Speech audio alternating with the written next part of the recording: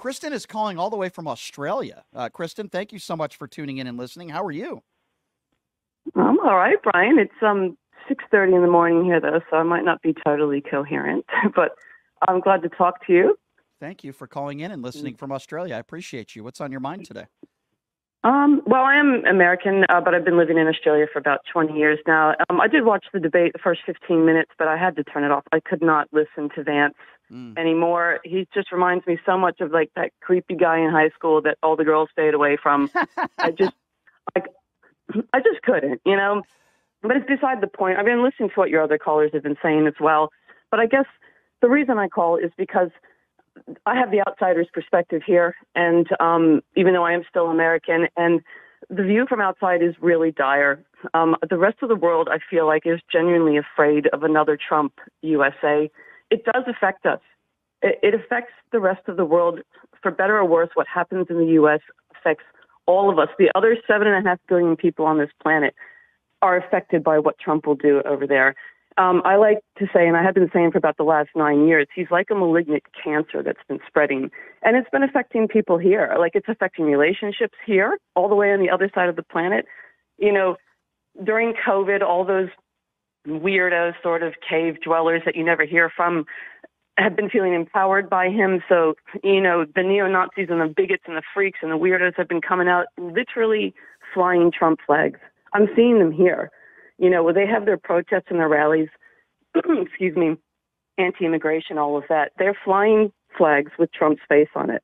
And in Australia, you know, it doesn't make any sense, but these people buy into his mentality, and it's affecting us here as well. I can definitely feel a shift in attitudes in people here who support him. You know, the place just isn't as friendly as it used to be. And one of your previous callers said they want joy and nice. It'd be good for the White House, but it would be good for the whole world. It's really affecting everybody. And sorry, I don't want to take up all your time. I have so many thoughts about this, but it's just that it's doing a serious damage to the U.S.'s credibility around the world. And there are frequent conversations here, at least, about do we remain so closely aligned to the U.S. if this guy is in charge? Yeah. We live in China's backyard, you know, and up until now, we've always counted on the U.S. as sort of like the buffer between us and them. Right. But now there's talk about aligning more towards China. And we're already seeing that in the smaller Pacific nations and some of the less wealthy nations around the world who feel like they can't rely on the U.S. anymore. So they're turning to China for things. This is what this guy's going to do. You know, he's going to shift the balance of power in the entire world. And I think people really need to think about that. It's not just what happens over there.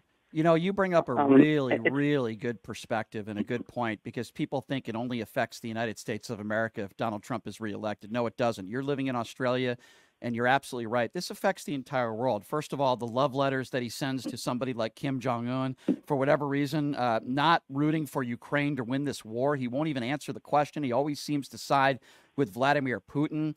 He did nothing but praise the president of China during COVID, which I thought was an abomination.